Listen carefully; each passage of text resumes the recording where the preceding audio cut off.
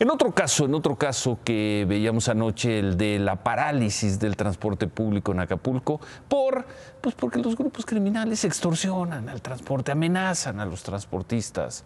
Se quieren quedar con la renta del trabajo de personas que seguramente lo perdieron todo hace unas semanas en el huracán Otis. Pero que, bueno, pese a que hay Guardia Nacional, pese a todo, los criminales los siguen extorsionando.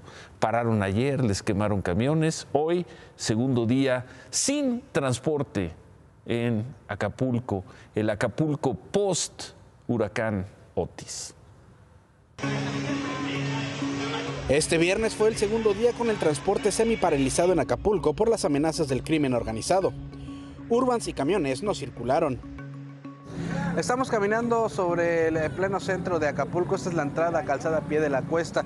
Es una de las zonas en donde la gente está esperando transporte público. Podemos ver de este lado, esto regularmente es una parada de Urvans. Hoy no está el transporte, no hay combis, no hay quien esté transmoviendo a la gente. Las personas están esperando y como pueden empiezan a moverse en taxis. Son los que están brindando el servicio aquí en el municipio. Está muy mal, mire cómo andamos aquí. Andamos sufriendo y yo bien cargada con mi caja de jitomate. ¿Cree que eso está bien, verdad que no? Sí, la policía nos está apoyando con el transporte, ve a ir. La policía municipal se convirtió en ruta de transporte. En las patrullas se aglutinaron decenas de ciudadanos que buscaban llegar a sus trabajos. Varias de las escuelas suspendieron clases este viernes ante las condiciones de inseguridad.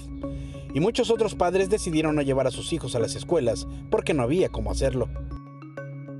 Estamos circulando sobre la costera Miguel Alemán aquí en Acapulco y ante la falta de transporte, estas son las imágenes comunes que nos podemos encontrar. Gente que va en las patrullas de la policía municipal trasladándose, así como los vemos, amontonados en la batea de la camioneta.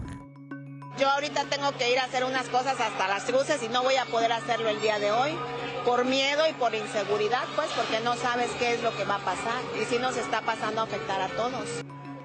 Ante la falta del servicio, algunos choferes cobraron hasta el doble de tarifa, llegando hasta 50 pesos un servicio colectivo, según las denuncias de los ciudadanos. Pero por ahora, son la única opción.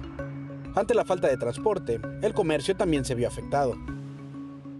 Son las 6 de la tarde aquí en Acapulco, nos encontramos en la parte del centro, justo en la parada que se conoce como el Cine Río.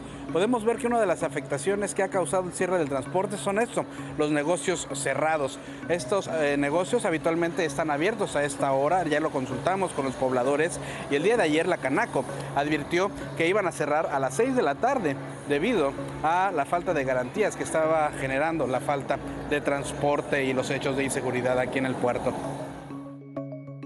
Guardia Nacional y Policía del Estado implementaron un operativo de vigilancia sobre las avenidas para, según dijeron, evitar las agresiones al transporte. Sin embargo, los choferes que pararon desde ayer no operaron este viernes. Y no operan por la extorsión, porque los grupos criminales quieren quedarse con parte del trabajo que hacen y si no, viene la violencia, como lo hemos visto. Las autoridades del gobierno de Guerrero dicen que 70% del transporte público en Acapulco sí está dando servicio.